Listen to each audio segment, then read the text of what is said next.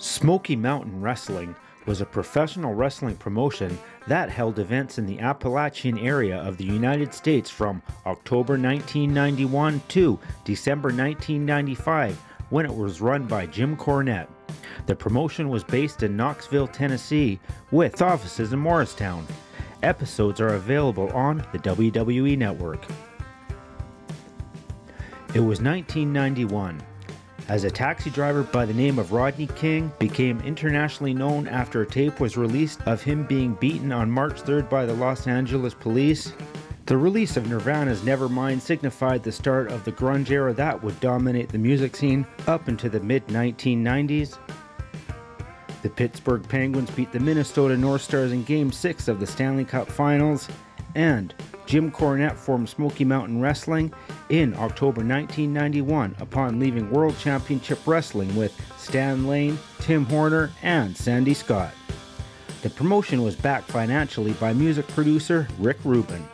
The first events and TV tapings were held in October and November 1991. Matches from these shows were first shown in February 1992. The first Smoky Mountain heavyweight champion, primetime Brian Lee, won the championship in a tournament held at a volunteer slam on May 22, 1992 in Knoxville, Tennessee. The first Smoky Mountain Tag Team Champions were crowned in a tournament final on April 23, 1992 in Harrogate, Tennessee, when the Heavenly Bodies defeated the Fantastics. Jim Cornette had initially envisioned a territory reaching from Kentucky into as far as South Carolina and Georgia, though they did eventually run events over that large of a region, including a few shows in the Cobb County Civic Center in Marietta, Georgia. The promotion's biggest towns included Knoxville and Johnson City, Tennessee. SMW event tours also included high school gyms and fairs in cities throughout Tennessee, Kentucky, West Virginia, and North Carolina. In 1993, Smoky Mountain Wrestling signed deals with World Championship Wrestling and the World Wrestling Federation to showcase their wrestlers on the larger company shows. This led to the Rock and Roll Express wrestling the Heavenly Bodies at Super Bowl III in February, and the Heavenly Bodies then faced the Steiner Brothers for the WWF Tag Team Championship at SummerSlam 1993. And then defeating the Rock and Roll Express at Survivor Series 1993 for the SMW Tag Team Championship. The promotion featured a number of wrestlers who were regulars in the southeastern wrestling scene, and was the birthplace of the Heavenly Bodies, Stan Lane and Tom Pritchard, and later Tom Pritchard and Jimmy Del Rey. The Heavenly Bodies, managed by Jim Cornette, were featured heavily throughout the years as they worked storyline feuds with the Rock and Roll Express, the Fantastics, and the Armstrong family. SMW also featured a number of young wrestlers who had not yet made their mark on the national stage, including Bob Holly, New Jack, Al Snow, Glenn Jacobs, Balls Mahoney, Chris Jericho, Lance Storm, Chris Candido, Tammy Lynn Sitch, Brian James, and D'Lo Brown. But ultimately, like most independents, was not financially successful. Cornette eventually signed a working agreement with the World Wrestling Federation to trade talent, manage, and serve as an on-air talent for the company. Brian Hildebrand was a Smoky Mountain mainstay, occupying such roles as head of merchandise, referee, and sound director. Jim Cornette, a traditionalist, catered to fans that Mick Foley described as old-time fans who still believed in good guys and bad guys, and to whom cheating was still reason to get upset. Bob Caudle, who was a play-by-play announcer on the TV program, would also proclaim at the beginning of each show that Smoky Mountain Wrestling was professional wrestling the way it used to be and the way you like it. This was a sharp contrast to ECW, in which anti-heroes increasingly took precedence over clear-cut heroes and villains. Smoky Mountain was, however, the birthplace of the controversial Gangstas gimmick, where black wrestlers New Jack and Mustafa would cut promos about activist Medgar Evers while also using fried chicken and watermelon as props. The promotion had a brief association with the National Wrestling Alliance, whose flagship promotion, Eastern Championship Wrestling, had split away in August 1994, leaving the NWA with no World Heavyweight Champion. A 10-man tournament was held in Cherry Hill, New Jersey in November, featuring many SMW wrestlers. Their participants were Tracy Smothers, Devon Storm, Eddie Gilbert, Johnny Gunn, Chris Candido, Al Snow, Dirty White Boy, Jerry Lawler, Lou Perez, and Osamu Nishimura. The winner was Chris Candido, who defended his title mostly at SMW events. In February 1995, however, Candido lost the belt to Ultimate Fighting Championship winner Dan Severn, who, as a freelancer, decided to become a traveling world champion, depriving SMW of a basis for World Heavyweight Championship matches. However, in April 1995, the Rock and Roll Express won the NWA World Tag Team Championship for the 5th time, giving SMW a handful of World Tag Team Championship matches.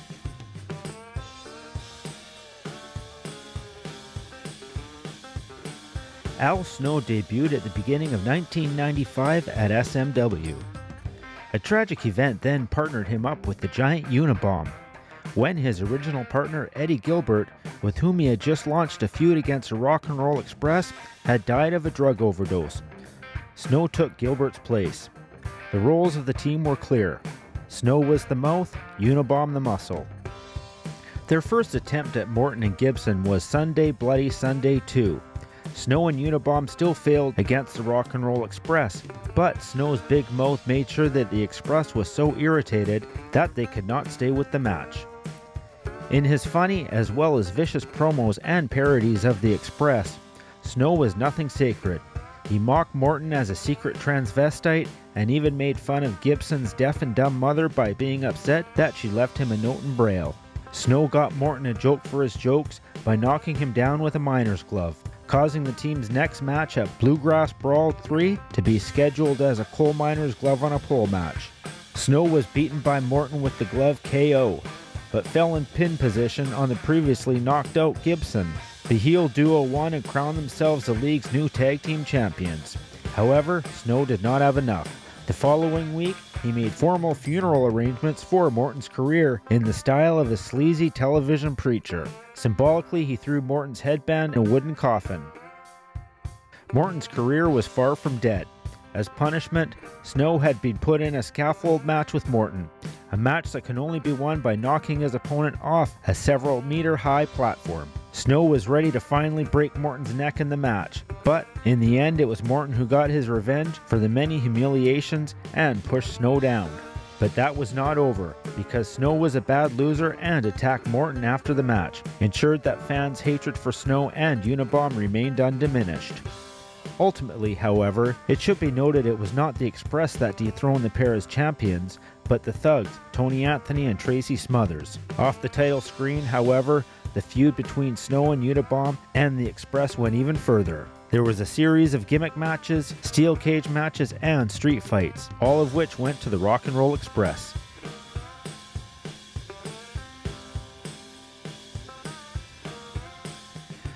In the fall of 1994, legendary horseman Ole Anderson was featured in the weekly TV show as Smoky Mountain Wrestling with an announcement in Family Matters.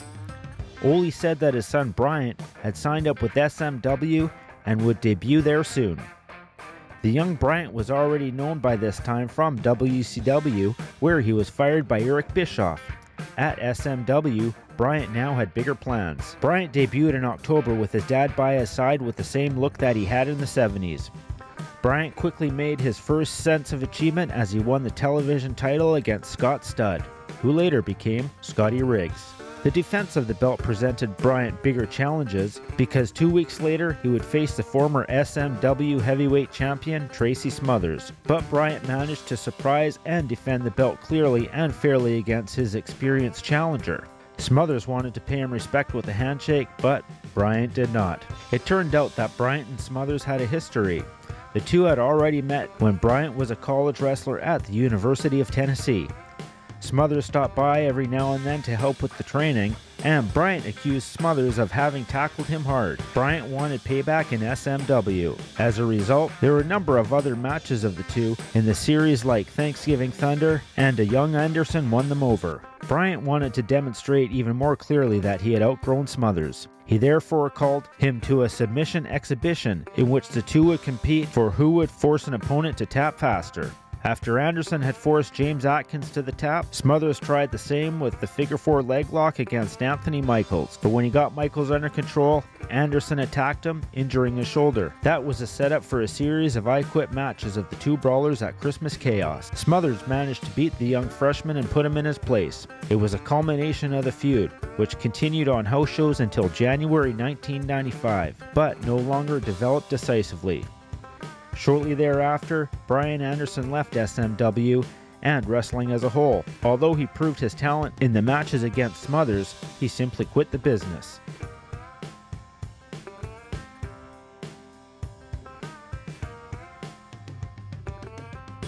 Whether it was Kentucky, Tennessee, Virginia, or North Carolina, none of the U.S. states where Smoky Mountain Wrestling operated was a stronghold of gangster culture. When you say iced tea, most of the SMW audience was thinking of a soft drink. Ice Cube was something you put in it, and NWA was nothing else than the National Wrestling Alliance. For that reason, this was a brilliant idea. Jim Cornette took the risk in 1994 with the creation of the Gangstas, New Jack and Mustafa Saeed. With the Gangstas, Cornette made a bomb that contained a highly explosive mixture of almost all elements of the race question. The Gangstas brought together bits and pieces of ghetto culture, the Nation of Islam, and a perverted interpretation of the civil rights movement. The best way to illustrate this was to demand they win their matches after a 2 count, rather than a 3 count, as a form of affirmative action.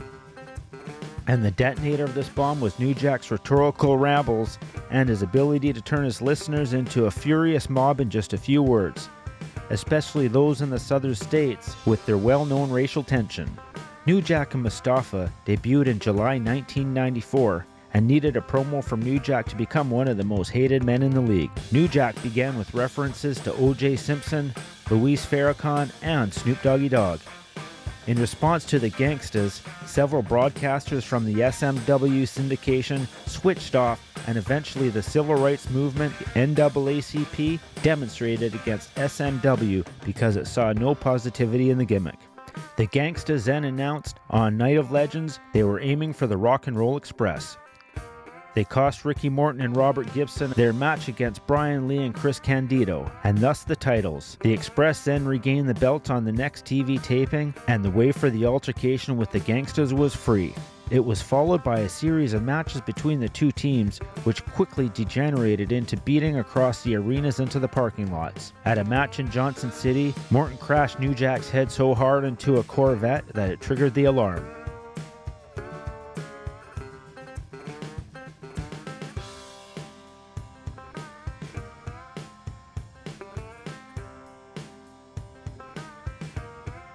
Jim Cornette brought ex-WWE enhancement talent Johnny Canine, who was repackaged as Bruiser Bedlam in 1994, as an enforcer in his perpetual feud against Bob Armstrong and his sons. Bedlam, who put his strength to the test with various strongman tricks, got into trouble over time with SMW heavyweight champion Dirty White Boy. After initially defeating White Boy in a non-title match and attacking him the following week during a match with Killer Kyle, Bedlam then asked for a tag team match with Kyle against White Boy and Tracy Smothers. He pinned White Boy after interference by Jim Cornette, who used his tennis racket against White Boy. White Boy wanted revenge and threatened to beat Cornette with his belt for the interference. Cornette and Bedlam, however, came and ambushed White Boy again, but it was Cornette who beat the champion with his racket and ran for his life when White Boy then came to. White Boy then defended his title at the Big Apple Brawl for the first time against Bedlam and retained the title after Bedlam was disqualified. That same evening, they also faced each other in a Rage in a Cage 8-man tag team match that White Boy's team won. The same week, SMW faced another confrontation after Cornette provoked White Boy with insults against him and his wife Kimberly. That followed by a fight between White Boy and Bedlam, in which Bedlam knocked his adversary out accidentally. In the next match between White Boy and Bedlam, a belt was then incorporated in a strap match that White Boy won by disqualification. The culmination of the feud was Ron Wright's comeback to the ring at the Thanksgiving Thunder event series to challenge Cornette and Bedlam with White Boy and his partner. White Boy and Wright won all the duels which ended this feud.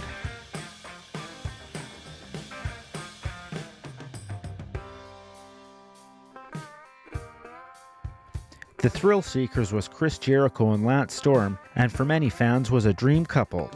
The Thrill Seekers made their debut with SMW in February 1994, and their first match hinted that the two young men had been particularly impressed by the female fans. Storm and Jericho quickly won the hearts of all the fans, but one heart they could not win: SMW mastermind Jim Cornette.